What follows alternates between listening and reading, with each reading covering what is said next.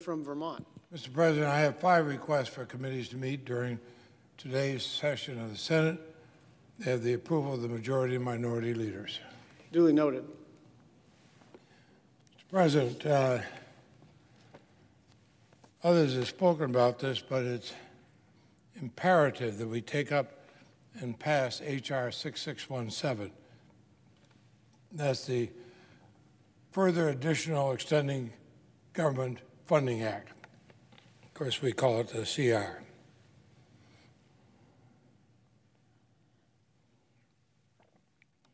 I say this because the bill will keep the federal government funded and fully operating through March 11, while we work out and are working out the details of full-year appropriations bills to meet the needs of the American people. And I want to compliment the Appropriations Committee staff that has been meeting with me and others weekends, evenings, for weeks now, months actually, to get this done. In a few moments, we'll vote to invoke cloture on the motion to proceed to the continuing resolution. As chairman of the Appropriations Committee, I strongly urge all members, Republicans and Democrats alike, to vote aye. A government shutdown would be useless, senseless. Can you imagine how that looked to the Russians? I'm pleased to report that last week, the 4 corners of the Senate and House Appropriations Committee reached a framework agreement that will allow us to negotiate an omnibus appropriations bill. And that framework was the result of weeks of careful negotiations between myself, Vice Chairman Shelby, Chair DeLauro, and Ranking Member Granger. And I want to thank them. I especially want to thank all their staffs who worked late nights and weekends that it took us to get to this point. I don't know how many nights I'd probably turn in about 11 o'clock at night, and I was still getting emails from them working on this. Now, it's like any compromise. I've been here 48 years. I know you have to work these things out. I don't believe any of us walked away from these negotiations with everything we wanted. There's still much work to do. But on the good part, this framework sets the stage for us to make significant investments in the American people and communities across our country.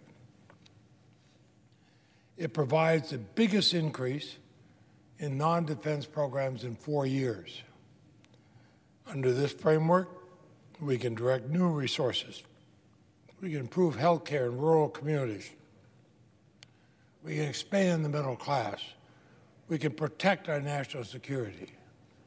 And we look forward to presenting our final agreement to members to review in the coming weeks. But by passing this continuing resolution, we remove the unnecessary threat of yet another government shutdown and allow the Appropriations Committee to continue to work right through the upcoming recess. Because think of the alternative, a full-year continuing resolution. That's untenable. It's far too onerous on the American people. Our government is not meant to run on autopilot. And American taxpayer dollars should not be spent on outdated priorities. We have the responsibility to make the hard choices about how to invest in the American people. I'll give you an example. A 4-year continuing resolution would freeze funding at the National Institutes of Health. Think what that does. Think what that does when it brings groundbreaking medical research to a halt at the time of a pandemic. It would once again pass on new investments that begin to acknowledge the climate crisis after 4 years of setting it on the back burner.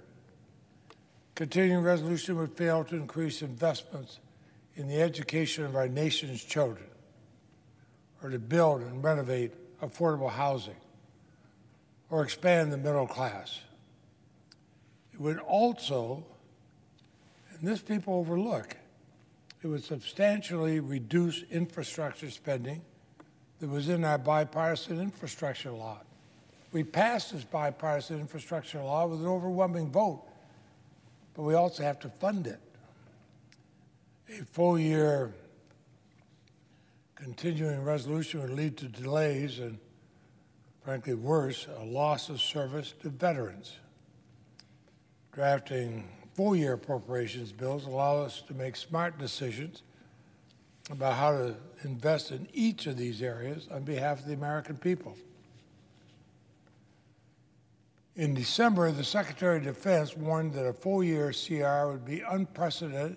It would cause irreparable damage for a wide range of bipartisan priorities, from defense modernization to public health.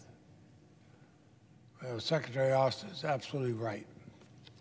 A full-year continuing resolution would actually cut defense spending below last year's levels.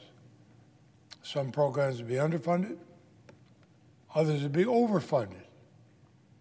And the Department of Defense would lack the transfer authority to correct the imbalance. You got the worst of all possible worlds. Give you an example. A continuing resolution would provide $3.3 billion to train and arm the Afghan security forces. If anybody's been watching the press, the Afghan security forces aren't there anymore.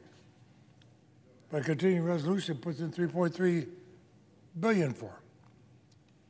As another example, the Department of Defense might have to lay off some of the men and women of the armed forces so they can afford 2.7% pay raise, which they rightly deserve, went into effect last month. So we say, okay, here's the pay raise. Sorry, we've got to fire all of you to pay for it because we have a continuing resolution. So in other words, the continuing resolution would be paying to train a military force that doesn't even exist anymore while laying off our own troops and civilian workforce in order to pay them. It's, well, my talking point said this does not make sense. It's actually baloney to try to do this. You know, you fund the priorities of yesterday in the world of today would be irresponsible. It's no way to govern. Our Four Corners framework provides a path to reaching a bipartisan, bicameral, omnibus agreement by March 11th. Vice Chairman Shelby, Chair DeLauro, Ranking Member Granger, and I are committed to completing this work. We and our staffs are willing to work straight through until that date. So I urge members to support the continuing resolution that passed the House with strong bipartisan Republican and Democrats alike support so we can finish our negotiations. And I might say, Mr. President, the continuing resolution, and I was here at a time when something like this was simply passed by a voice vote, but it has to pass in its current form. The House is out of session. We don't have time for a long, protracted debate. The government will shut down at midnight tomorrow if we do not send the continuing resolution in its current form to the President for his signature. So I would urge all members to oppose any amendments, whether they come from Republicans or Democrats, oppose any amendments to the bill, vote yes on final passage. Be responsible. We have to be in tonight and tomorrow to finish it, fine. But let's get it done. Come on. If you took a poll of American people, 95% of them would say, what's taking so long? Let's get it done. And I yield the floor. I suggest